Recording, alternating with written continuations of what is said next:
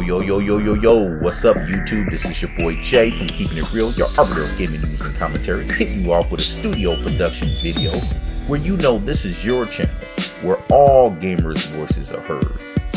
With your boy Jay, always dropping the word.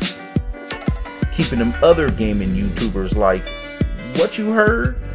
And where you always know, we always keep it all the way real.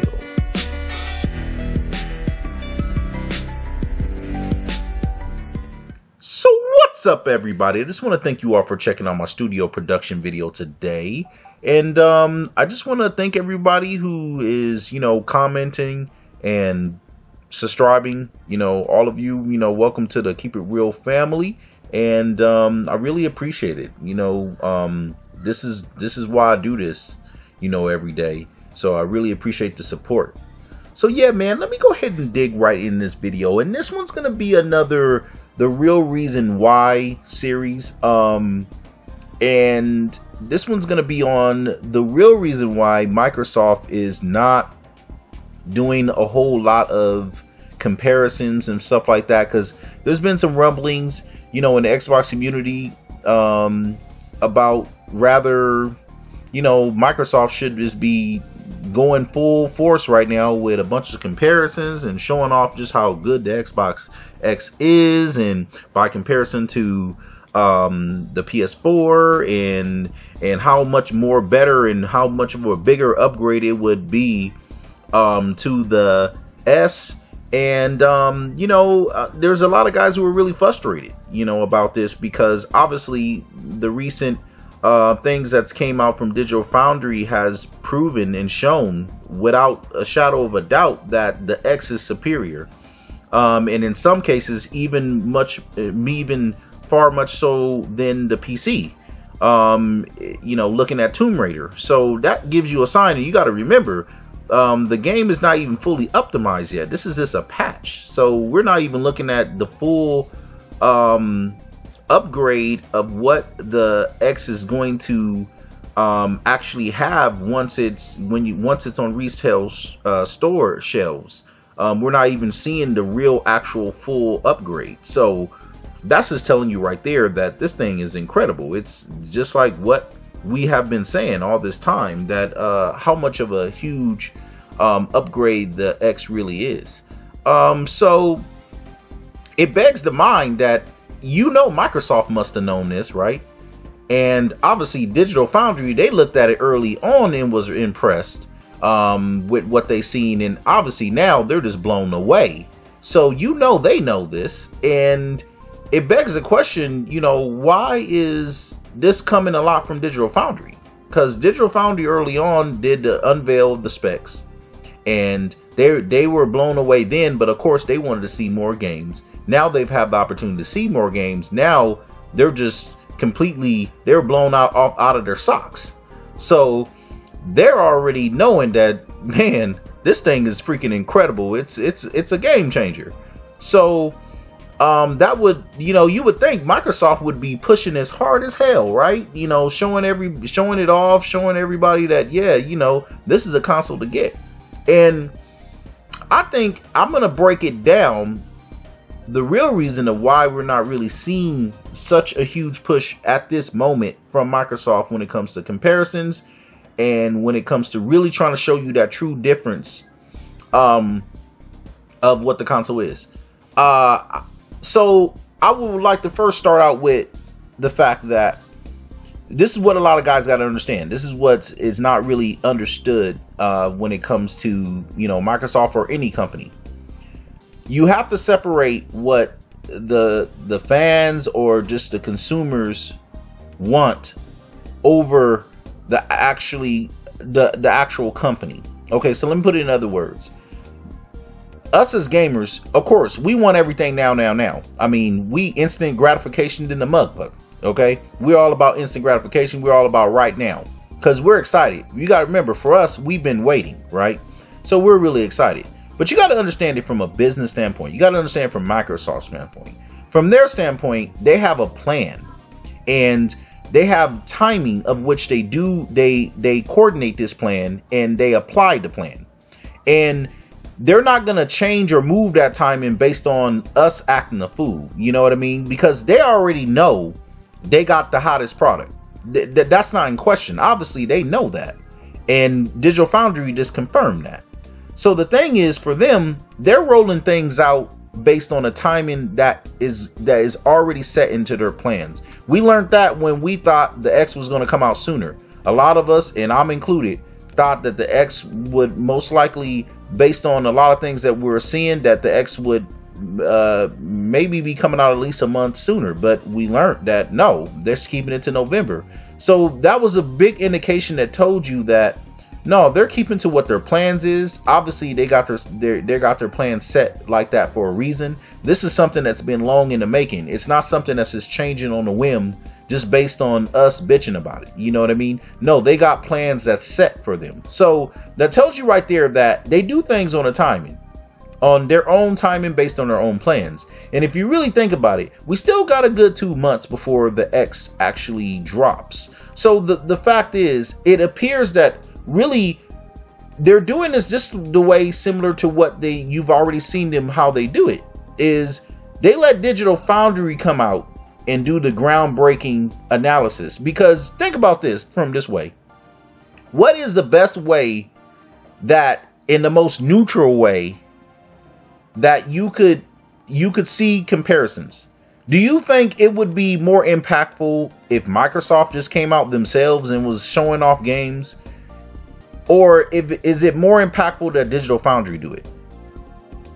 You know damn well if Microsoft did it, oh man, all you would hear is, oh yeah, right, man, that's probably not the real even video of the PS4 Pro. Man, you know Microsoft, man, they always trying to lie. And I mean, they'll be coming up with all types of damage control and BS, man, and be trying to say, oh, you know, Microsoft that's made up. How do we know that's real? And, you know, you hear all this BS. I mean, and Microsoft as a company, they don't want to get caught up in that whole fiasco. You got to understand, Microsoft as a company, they're above all that. You know, I don't know if you've noticed, but when it comes to Phil, he's not a type of guy that wants to get caught up in a bunch of BS with people, you know, asking, well, Redder, is that real PS4? Where did they get that from? You know what I mean? All that BS. So what do they do?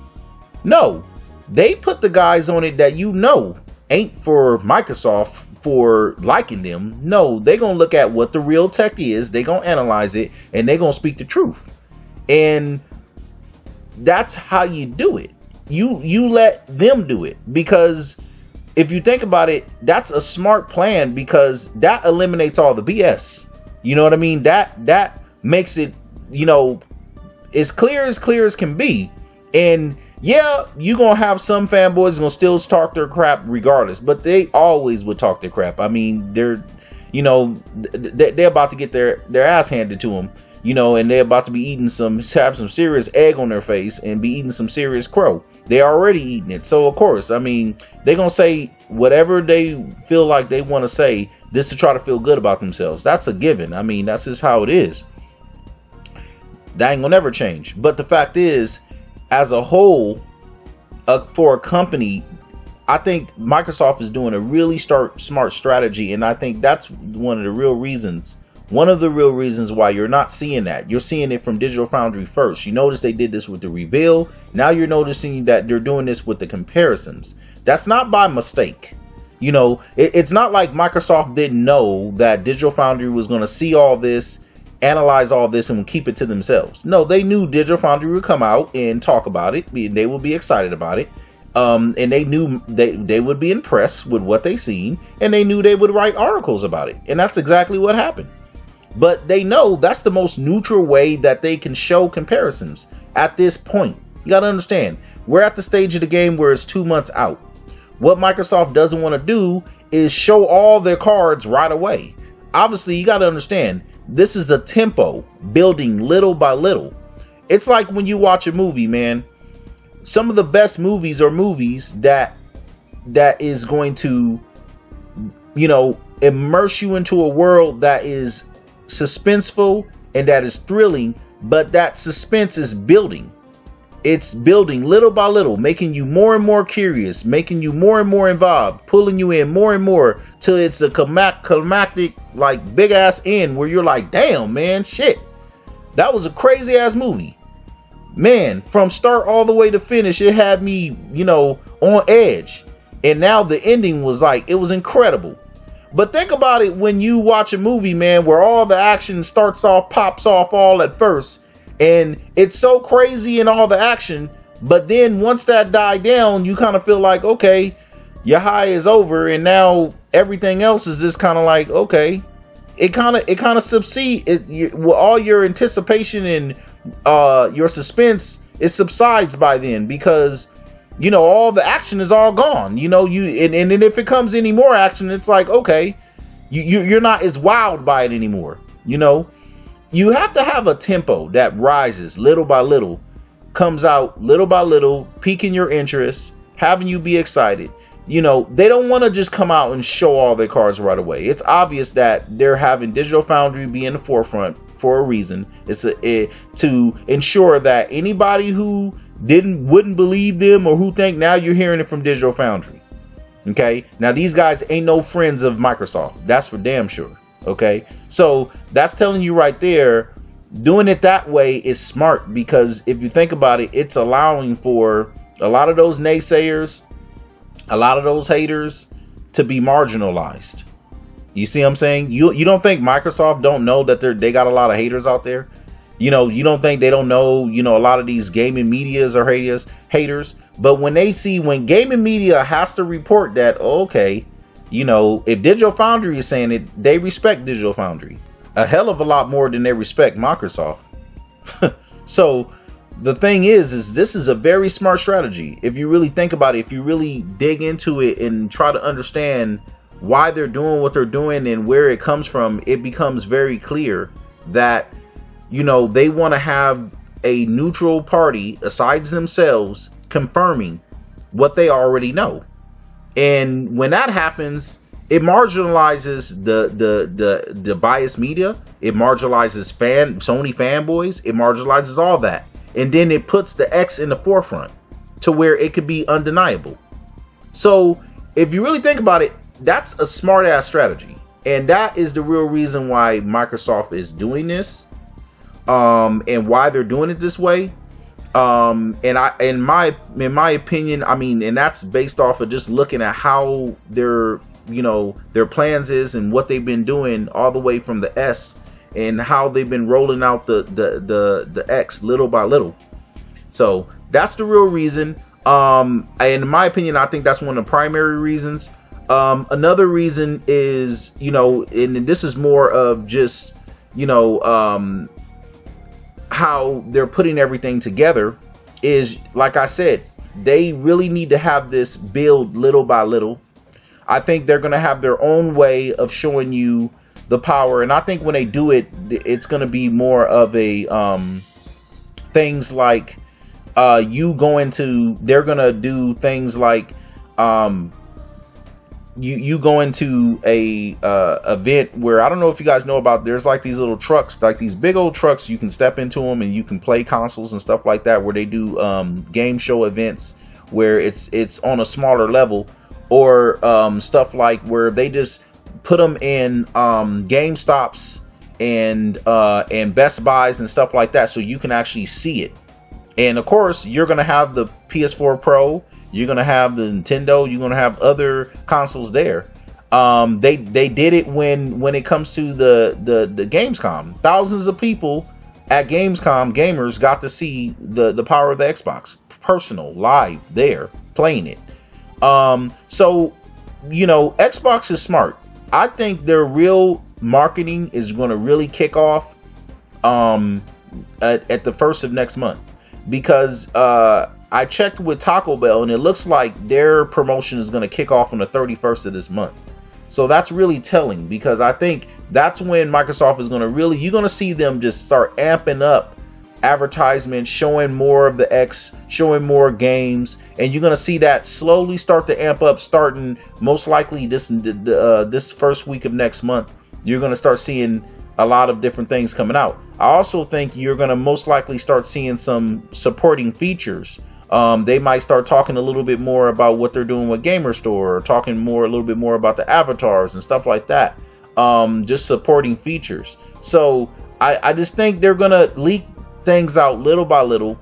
They've already had Digital Foundry, blow the whole game up by just, shutting down all the haters and the naysayers. I mean, so they strategically moving and putting their pieces in place step by step. And you got to understand, you got to let Microsoft do that, because at the end of the day, they're looking at the big picture. They're looking at the overall picture. And for us as gamers, a lot of times we're very impatient and we just want to hurry up and get this damn thing and play it. But a lot of times the planning of what a business does gets lost in translation. You know what I mean? Because we're not on the same level as what they are, and we're not looking at it from the standpoint that they are. So yeah, man, I just thought I would drop a little knowledge on the real reason why Microsoft is doing what they're doing. I want you guys to go ahead and hit me up in the comment box. Tell me what you think. It'll be interesting to see what you guys think. I mean, what do you guys think they're doing? What is your opinion on it? And we go from there. All right, man. Until the next time. This is Jay. I'm always keeping it real, and I'm gone.